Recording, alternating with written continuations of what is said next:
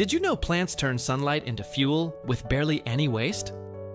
Scientists are now copying that trick, and the latest plastic leaf does it better than ever. Earlier this year, a team in Japan embedded catalysts inside a sponge-like hydrogel, a water-soaked polymer network, so sunlight races through it and splits water into hydrogen and oxygen at a record 20% solar to hydrogen efficiency. That means 1/5 of the sunlight becomes usable fuel, about twice what today solar panels manage after you count conversion losses.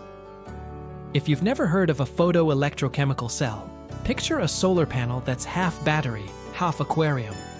The light-absorbing layer generates electrons, and the catalyst uses them instantly to break water molecules apart. No moving parts, no external wires, just H2 bubbles rising like champagne. Cambridge researchers even built floating artificial leaves.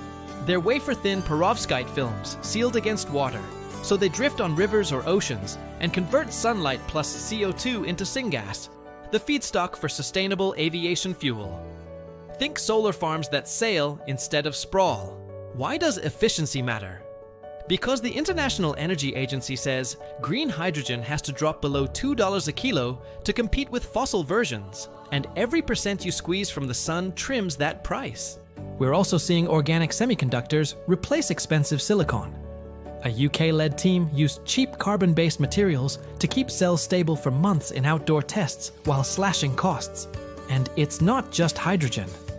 One device recently flipped sunlight, CO2, and even plastic waste into fuels and pharmaceutical precursors, almost like photosynthesis on steroids.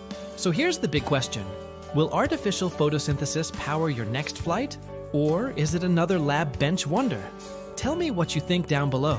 And while you're there, hit like, smash that subscribe button, and share this video so more people can see the science lighting up our clean energy future.